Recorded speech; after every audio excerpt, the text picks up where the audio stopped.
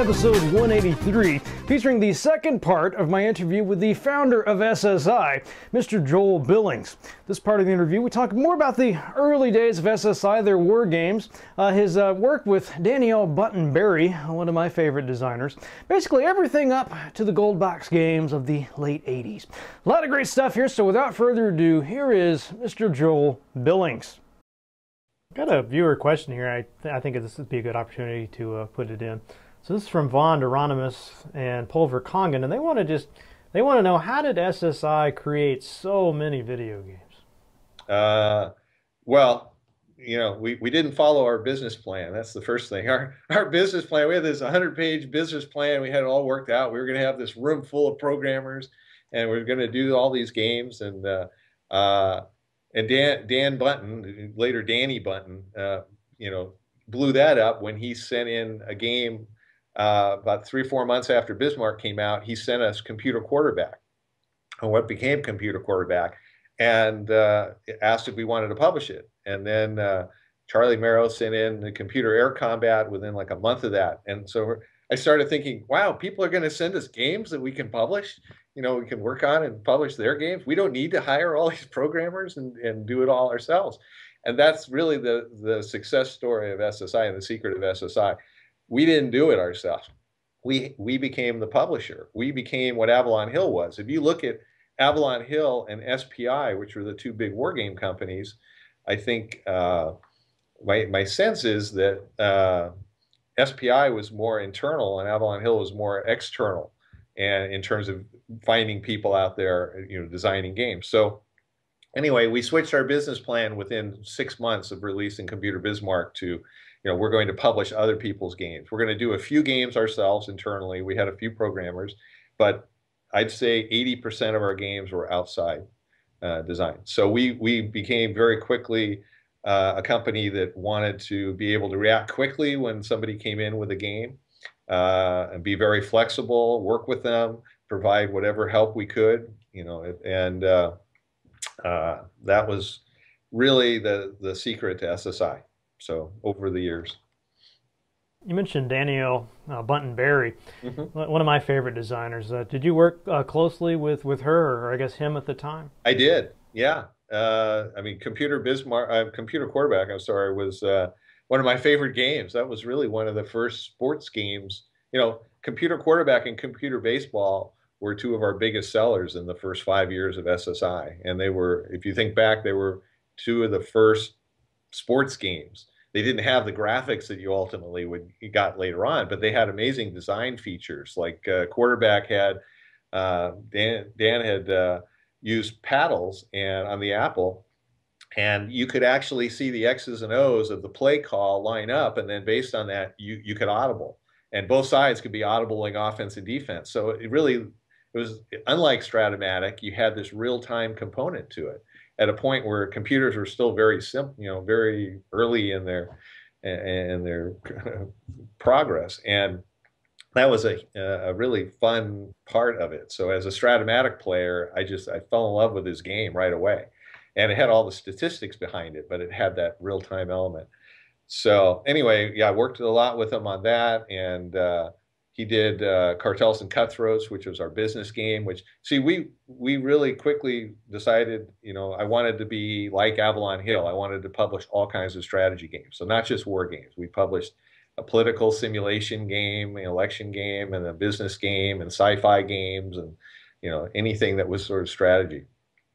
So anyway, Dan, unfortunately for us, we lost him to Trip Hawkins, and that's like its own story, which we can go into if you want to. But you know, he went on to do lots of games with Electronic Arts. But yeah, no, he was great. He was a great designer and fun guy. Well, speaking of real-time games, I come across one from your what's the word? Game library, I guess. Combat Leader. Oh yeah. Debuted in '83. This was for the Atari 8-bit and the C64, and I really like the marketing slogan on this. A real-time war game so fast, you'll ask, is it live or is it SSI? Can you talk a little bit about this game? Yeah, it was before its time. I mean, it really was. It was a real-time strategy game before real-time strategy games, were out there. There were two games. There was that game, and there was Broadsides, and which was a real-time ship, wooden ships and Iron Men game of, just one-on-one ship combat. They were both real-time games, and Combat Leader was, yeah, you saw individual tanks and little men, infantry, moving around on the screen, good Atari graphics, and it was simple in that the data behind the game was very simple compared to something like Steel Panthers later on, where you had all the incredible detail of the weapon systems and the armor ratings and the speed ratings of all the weapons. It was, sort of numbers from 1 to 9. Your armor rating of 1 to 9. You had your gun rating of 1 to 9. It was very simple that way. So, but the gameplay was really one of the early real-time strategy games, which of course became huge later on with Warcraft and World of Warcraft, whatever, all the games that came later on. But it was in about what, 1984, 83, something like that. So it was a good 4, 5, 6 years. And I'd say it's unfortunate from SSI's point of view that we didn't do more of that, but it wasn't. That was the downside of SSI in a way, because we didn't have a big internal staff of programmers. We didn't have artists until 1987 or 88, and so we were pretty much at the mercy of what came in, of what games were being submitted, and we were actively trying to solicit games and designers and so on, but it wasn't like we could say, okay, we want to do real time war game now, let's go out and do it. We just didn't have the capability to do that. Well, Carrier Force is another game released in '83. I actually have the copy back there. And one thing I love about this and a lot of the SSI games are the boxes. Just really magnificent boxes. They look great on the shelf. I'm wondering, was that something that you insisted on, or that you wanted to see? Yeah, that was thanks to Louis Sakow, who was the art designer for virtually every game the SSI ever did. And yeah, I mean, again, it goes back to I wanted to be like Avalon Hill. And Avalon Hill had really nice boxed games or bookshelf games, nice stuff with nice copy, nice photos on the back, info on the games. So when I first made Computer Bismarck in December, we realized, okay, we're going to have to publish this ourselves, so we need to make a box. So somehow through my office mate at Amdahl, because I was still working at Amdahl part-time while I was running SSI, basically he knew somebody who was an artist, and that was Louis Sakow, and he introduced me, and he was a Stanford student. He graduated from Stanford and sort of a starving artist, wanting to get started. And it was a perfect relationship because he did all those designs. He did a lot of the paintings early on. Later on, he would commission paintings, but he was a great graphic designer. So, a lot of the SSI logo, he created the SSI logo. He created all of that stuff. So, and funny thing is, early on, about 1982, while he was doing all of this for SSI, he actually got a full-time job at Activision, I think it was, for like 6 months or a year. And he still did all the SSI stuff on the side while he was doing that. But so he created his own design studio and basically did all of the SSI covers. So yeah, you can thank all of that for Louis. Do you have a personal collection of all your boxes from all of your games? I did, until we moved and my wife said, I had to get rid of that. Yeah, we had at SSI, we had a collection of one copy of every game ever published, and then we had a wall of fame, sort of, which was a wall at SSI that had every box of every game. So there was like 150, 200 games up there at one point. And at one point when SSI was sold, I think it became part of Mindscape, which became part of Learning Company and Mattel, and went to Ubisoft. It was getting closed down, and so I think one of the people still there, Brett, said, "Do you want these boxes?" Said, "Sure, send them to me," because they were getting rid of them. So he shipped me, and I ended up with like 30 boxes full of boxes, and my wife freaked out, and so I think I ended up sending a bunch of them to Chuck Krogel. So Chuck may have them. Chuck was our VP of R&D for a long time, and ultimately president of SSI in the last couple of years when they were inside Mindscape. And so he probably still has a bunch of them. So I'm down to about 10 or 15. So I'm kind of wondering in general about your attitude towards graphics in general. You know, I was thinking nowadays when you hear about a game being realistic, they're always talking about the graphics. And whereas back in the SSI's day, you're talking about a realistic game, that meant how much attention is paid to the right. ships and the planes and everything. So I'm just wondering, why do you think this happened? Do you think the games have been dumbed down over the years? Well, there's different markets, and the mass market, the consumer market, is a different market than the one we were dealing with back in those days because we had a very select crowd. I mean, you looked at the demographics of wargamers and the demographics of early PC owners, and they matched up very well.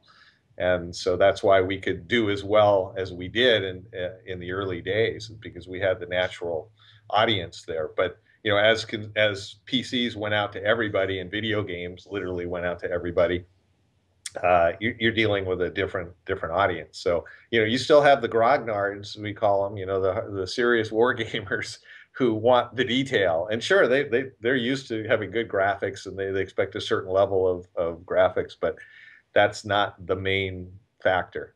But for 90% of the video game world, or 95%, that's sure they're going to look for good graphics. So I think that was just a natural evolution of the opening up of computers to everyone, as opposed to just being the nerdy war, chess club or game club crowd. That's one thing I admire about you, Joel, is you seem to have not betrayed your roots, right? You've stuck to this sort of hardcore audience all along, even up to the present day. I mean, were you ever Yeah, tempted to go that other way and start making really flashy arcade-like games? no, no. So not really, not personally. I mean, we did at SSI. We tried to do some games that are a little more flashy and so on, and certainly some of the things like the great Eye of the Beholder series was real time, games and so on. But me personally, my interest is still in the strategy games and the war games particularly. And so that's what I wanted to do. So when I had luckily I have the ability to do what I want to do, and those are the games that I want to work on and play because I spend hundreds of hours playing the games that I make. So I want it to be something that I want to do. So it was different when I was running SSI, as a publisher, it was one thing, but now we're just a design group, so we get to do the games we want to do. Well, in the 1980s, SSI began doing role-playing games. Got Wizard's Crown, Questron, and Phantasie. I wonder if we could talk a little bit about those games. And in particular, my friend Bill LaJudas is a huge fan of the Phantasie series, so I definitely want to talk some about those. Mhm. So, what made you want to make this transition into doing role-playing games? Well, it was two things.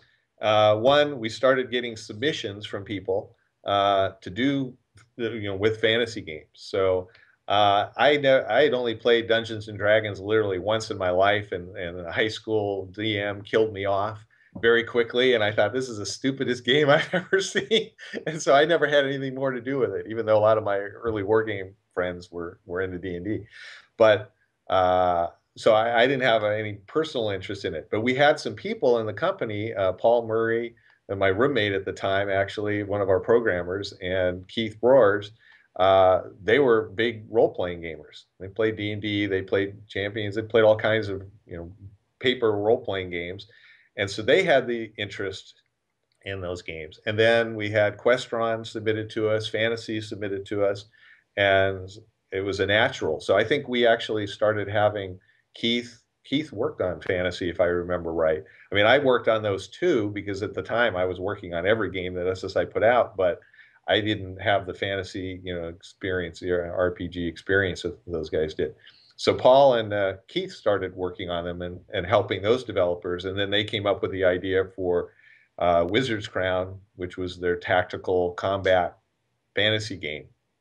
So that was one of the few games that SSI internally did because basically Paul and Keith were our internal department at that point, and so it was sort of it was a natural evolution of SSI because most strategy gamers played role-playing games as well. There's a big correlation, and because we had those guys in the office, it was natural. So we felt like we had the ability with them to put out some good games. So, and then it just sort of snowballed because we had Questron, Phantasie, Wizard's Crown, and they did well. And then we got lucky that our sales, our VP of sales, found out that the TSR people were looking to license D&D. And when we found that out, it was like, wow, that'd be great, you know, to have the D&D license. So at that point, we put the full court press on, and we flew back to, in 1987, flew back to Wisconsin and made a presentation. At that point, they were talking to Origins, they were talking to Electronic Arts, and we convinced them that because we had people like Keith and Paul who were really into D&D and role-playing, that we could do the best for them, and we were the serious wargamer crowd. And D&D really came from, you know, the same, like I say, the same serious wargamer crowd. Chainmail. But yeah, yeah. I mean, Tactical TSR, the company that made D&D, you know, their name is Tactical Studies Rules. I mean, that's what TSR stands for. And it was really a tactical combat system, from what I understand, that was the beginnings of what became D&D. So you started with tactical combat, and then you say, okay, now what do we do with this? Well, let's put all that role-playing around it. So that was a natural. I think it's, you know, very natural. I think it's one of the reasons I love those gold box games. And going back a little earlier to Wizard's Crown, just the emphasis on this really magnificent combat. That was a lot of fun in and of itself. You know, it seems like a lot of the later role-playing games, the combat's almost, you know, busy work. It's not really the, right. To me, it's not nearly as fun as this earlier style.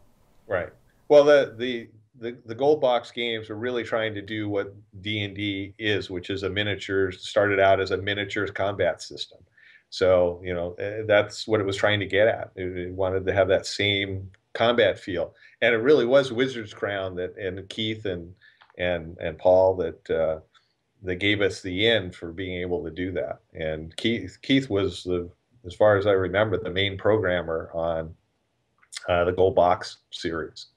And that was it really was a connection of the wargaming, because, you know, miniatures, the other thing we did around the office was we played miniatures, whether it was Civil War miniatures or ancient combat miniatures. We had all kinds of miniatures going on, and then the guys playing role playing.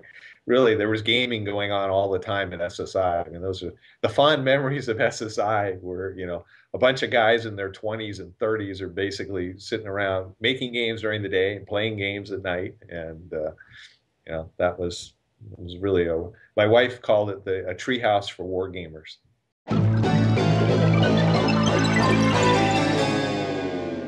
And that's all for this week's episode.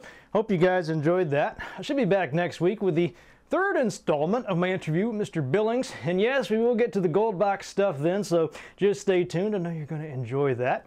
As always, I want to thank you if you have supported the show. Guys, it takes a lot of hard work to make these episodes, and while it's certainly fun, I also would appreciate your financial support to keep the show going. You can set up a donation or subscription of any size. Just go to armchairarcade.com, look for the Matt Chat link in the top right corner of the page. You can donate $1, $1 per week, $1 per month, whatever you want. All I ask is that you take a look at that and decide what the show is worth to you. Really appreciate it, guys. Also want to remind you about the Kickstarter Wildman Evolutionary RPG. It's a project from Chris Taylor. I interviewed him last episode, and if you missed that one, you really should go back and watch it. I think you'll really be pleased with the way that interview turned out. Very emotional stuff there. He's doing a lot better now. The Kickstarter project's about halfway to its goal with 2 weeks left, so I'm pretty optimistic. Just remember, guys, you should go over there and pledge to that Kickstarter. If the project does not make its goal, you're not out any money, so there's really no risk here. And I'd really like to see this game made and gas-powered games continue. It's a really good man at the helm. Now, what about that ale of the week? This week I have a very special, another one from Herbert and Brewdog, but this one's very special to gamers like us. This is the Tokyo.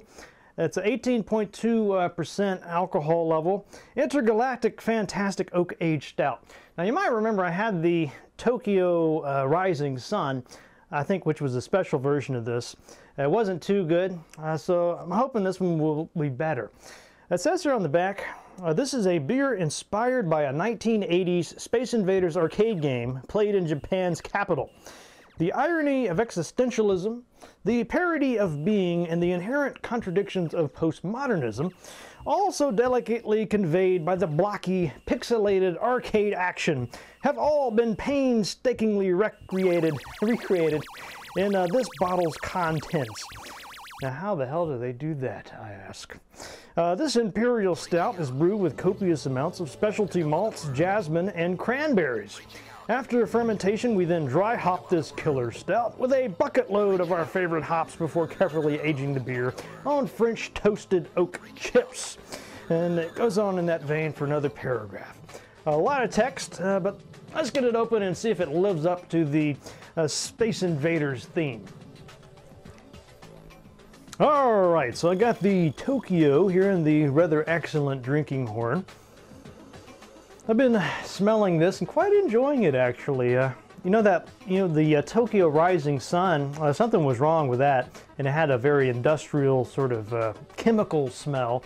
This, on the other hand, night and day. This smells wonderful. A lot of berry aromas here, kind of like you're just smelling a basket of cherries and some blueberries. Very nice. Let's give it a taste, and here's to you, Herbert. Thanks again for all of these Brewdog ales. It's been a lot of fun trying these out.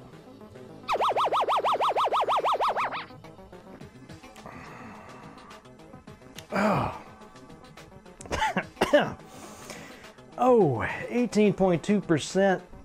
That is not a lie. It's very, very strong ale. It tastes like it's almost 30 or 40% or 100 proof. Very strong. It tastes more like wine than beer, actually. A lot of berry flavors. I'm tasting a lot of cherries and blueberries. Not so much the cranberry, but suffice it to say it's very, very sweet and very, very pungent.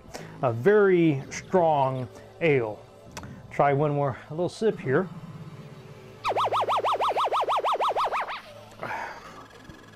Yes, this is probably one of the sweetest ales I've ever tried. So I guess if you want something strong and very, very sweet, this would be a good choice for you. Not a lot of kick to it, at least an alcoholic taste. It kind of just bowls you over with these cherry and berry flavors. Then you start to feel the alcohol more than taste it, I guess you could say. Maybe I should end this before I start to feel it even more. Anyway, quite tasty and interesting. So I'm going to go with a 4 out of 5 drinking horns on this. Quite nice. Definitely way better than that Rising Sun that I tried earlier. So very nice selection here. I don't know what it has to do with Space Invaders, but I dare say your score would not be very impressive if you drank too much of this while trying to play. All right, let's wrap this up with a quotation. And I was looking for a good military quote, and I came up with one from Mr. Napoleon Bonaparte. And it goes something like this. You should change your tactics every 10 years if you wish to maintain your superiority. See you guys next week.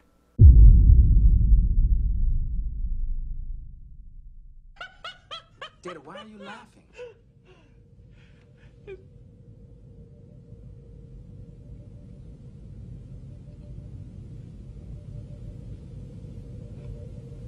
I do not know. But it was a wonderful feeling.